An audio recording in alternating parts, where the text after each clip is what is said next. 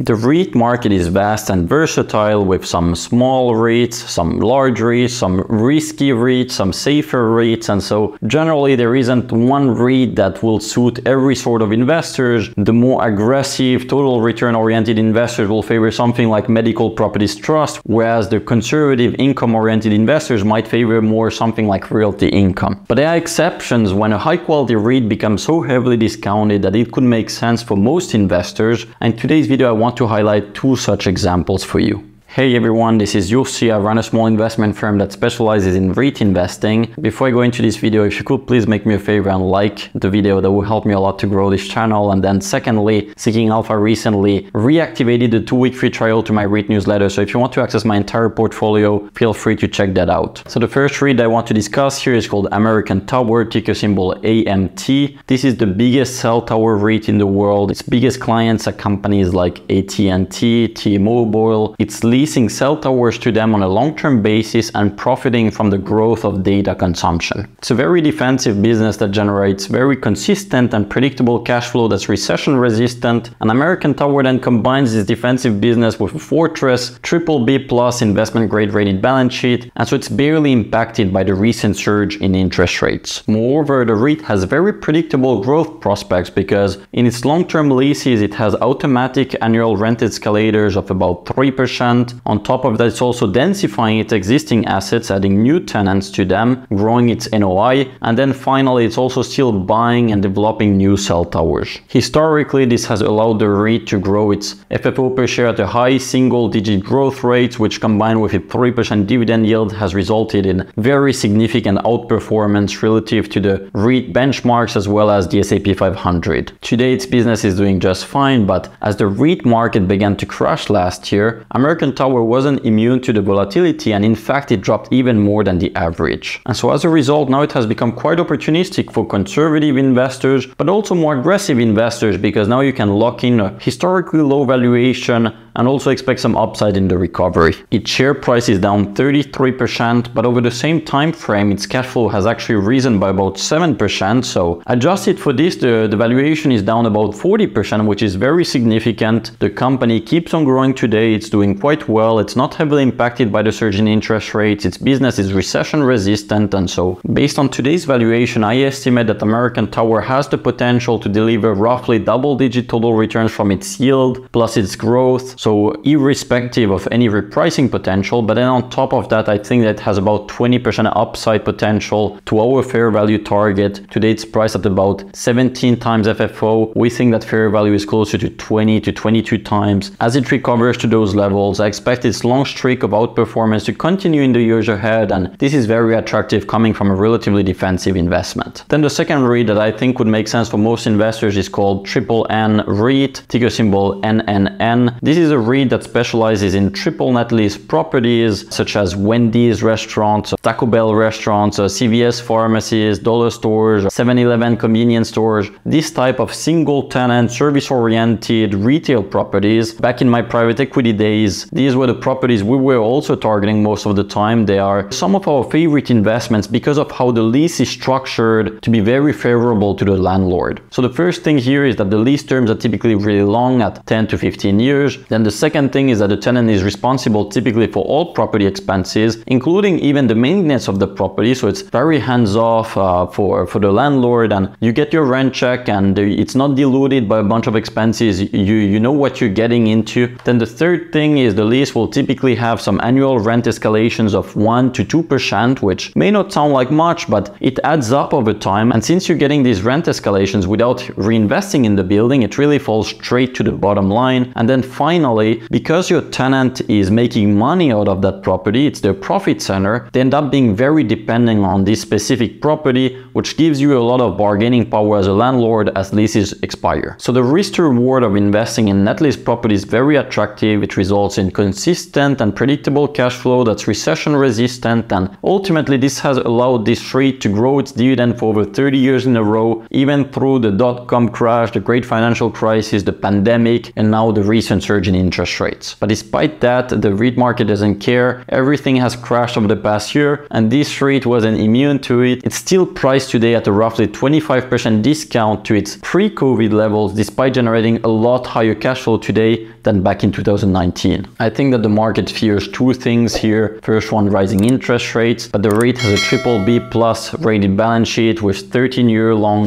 debt maturities on average, so no major impact on this front. Then the second thing that the REIT market appears to fear is the retail exposure. Retail is today out of favor. It fears retail because obviously it could be impacted if we go into a recession, but once more, this fear doesn't really make much sense here because we're talking about triple net lease properties that are typically service oriented. The rent coverage ratios on this type of properties are typically near 3 times, which means that even if you go into a recession and the profitability drops somewhat, there is plenty of margin of safety before the tenant would have difficulties paying for its rent. As I mentioned earlier, even during the great financial crisis and the pandemic, most tenants kept paying their rent in full and on time. The REIT was still able to hike its dividend, and so I think that if we go into a regular recession, this really won't have a major impact on the REIT. But even then, the market has now priced this REIT at a large discount. It's priced at about 13 times FFO, which is historically low for this REIT. Typically it has been priced at closer to 16 to 24 times FFO. 24 is probably a bit of a stretch for this REIT, especially in today's interest rate environment, but I could really well see it recover closer to 16 to 18 times FFO, which would unlock about 20% upside. And in the meantime, you earn a 5% dividend yield. The REIT is growing its cash flow by about 5% per year. So just those two combined together, all else held equal, you earn a roughly 10% total return, add some upside to it, and the risk reward becomes very compelling. And so these are two examples of REITs that I think would make sense for most investors. It goes without saying that this is not financial advice. You should still make sure it fits your risk tolerance, your return objectives, and other personal circumstances. But generally speaking, I would classify these two REITs as somewhat safer than the average of the REIT sector, and yet they have the potential to be more rewarding than the average because they have been unfairly beaten down. Now, if you want to access the rest of my REIT portfolio, feel free to join my REIT newsletter for a 2-week free trial. I'll put a link somewhere in the description of this video. And otherwise, if you could please like this video, that would really help me a lot. Thank you very much. See you at my next one. Bye bye.